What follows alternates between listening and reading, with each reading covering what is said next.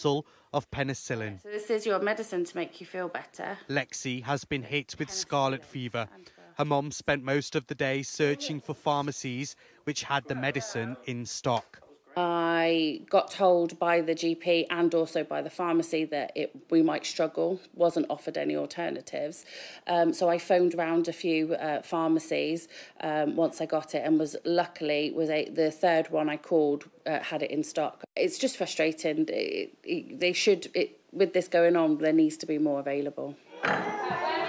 At Lexi's school, there's been an outbreak of the contagious infection, which is caused by the bacteria that can lead to invasive Group A strep. One child here has been diagnosed with it, whilst attendance has dropped to record lows.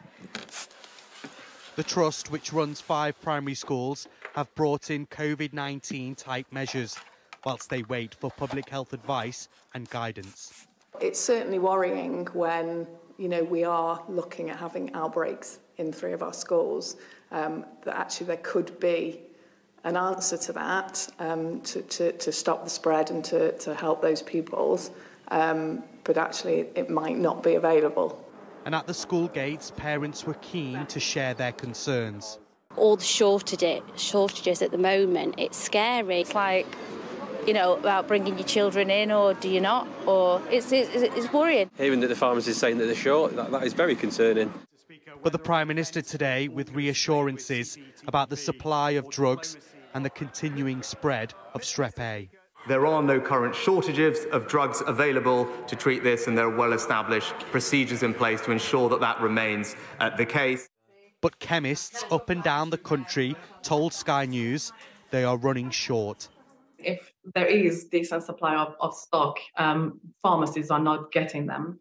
Every time they go online to order from their wholesaler, a red line comes up saying it's out of stock. Scarlet fever isn't uncommon for this time of year, but the level at which children are being infected is. For those eventually needing antibiotics, there is unease. But pharmaceutical companies say there isn't a manufacturing issue, making it hard to pinpoint where the problem lies.